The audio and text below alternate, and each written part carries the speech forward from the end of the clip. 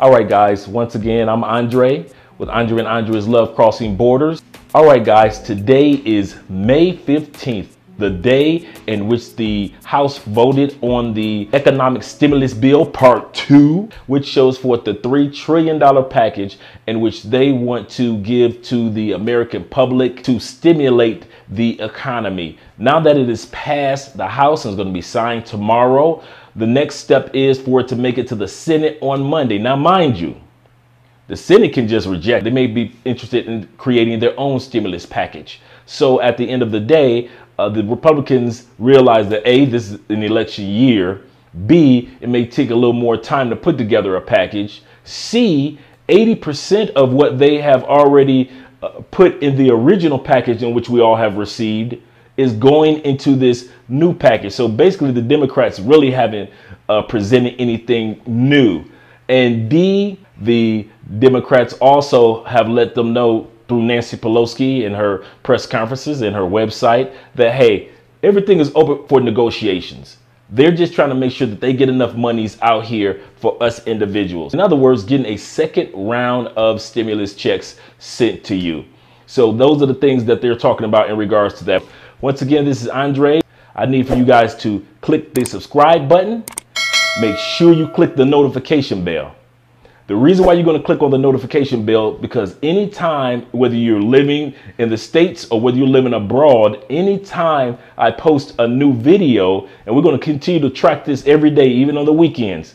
Anytime I post a new video, you guys will be able to get the latest updated video as soon as possible, meaning that you're going to get the latest information. As I said, let your boy do all your homework, do all the research while you take care of you and your family.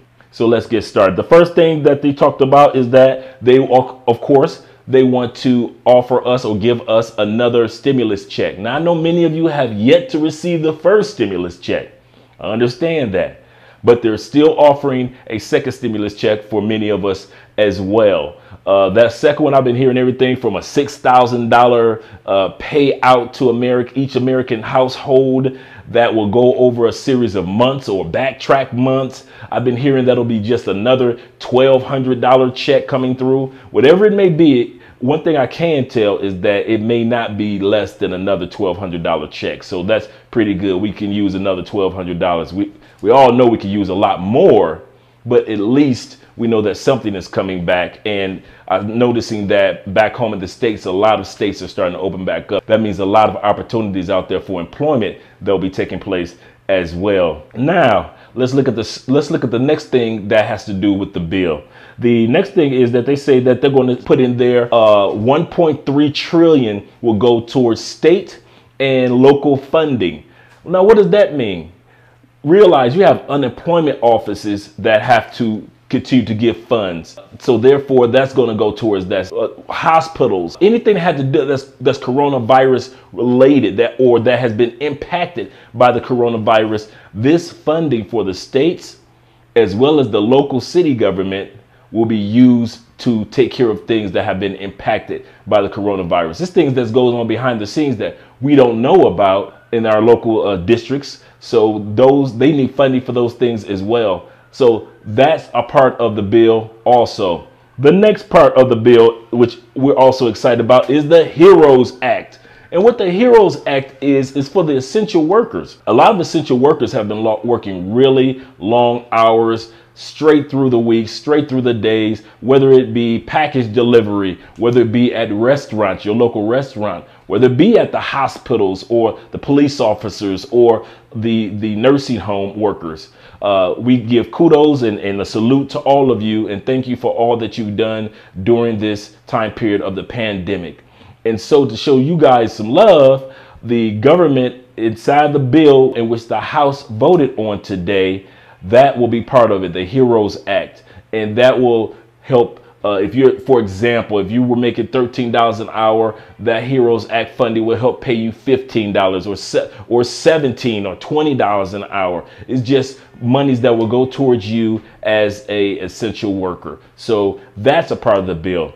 Also a part of the bill is going to be a 15% increase. And we talked about this the other day, a 15% increase in food stamps. So individuals that are receiving food stamps, a part of this bill hopefully go through for you in regards to monies that you have to feed, to go to the store and feed your family. So that's another thing that's going to be a plus regarding this bill. So I'm just talking about things that'll benefit us all in the long run. Now we know that this is a 1,800-page bill, so I didn't read through all of it, but I'm just giving you the gist that benefits us in the long run as far as expats and as far as individuals in the States. So let's individuals in the States. So let's continue. The next thing that we noticed that it has to do is the COVID-19 testing. Now this is very important, because one of the things that America has been criticized for, especially we've seen it from other countries, especially being on the outside, that we didn't jump on top of testing individuals as well as we should have. And so what the House is putting forth in regards to the coronavirus.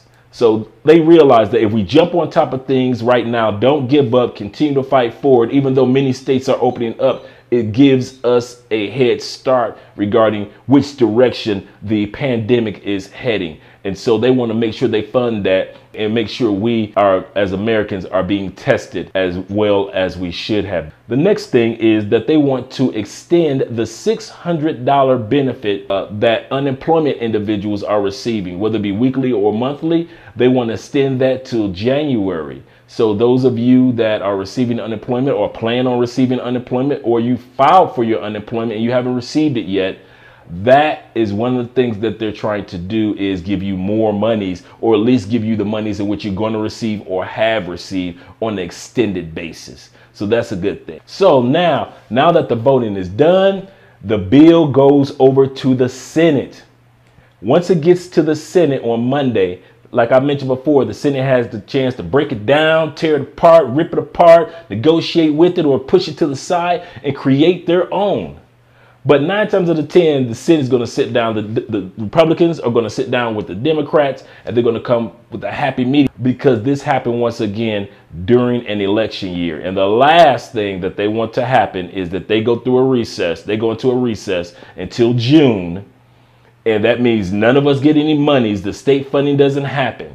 The extension on your food stamp doesn't happen. The extension on unemployment doesn't happen. And yet they're in recess. There will be repercussions when it comes to voting in November, and they realize that. So they're going to try their best, if they have any sense as politicians. Let's hope that they do, and they get this negotiation done and get this bill passed, hopefully by the end of next week. We love to see that the end of next week that this bill has passed and is sitting on the president's desk to be signed. Now, once again, this is where you come in as a U.S. voter, whether you're in the country or out of the country. Here is the expat impact. Down in the description, we have put the phone number for the U.S. Capitol. The switchboards will connect you with the Senate or the House. It's up to you. But let your representatives know how you feel regarding this bill, or regarding a bill like this passing. As I mentioned before, 80% of the last bill is being put into this bill. So it's nothing new. It's just making sure that it passes so we get the economy stimulated.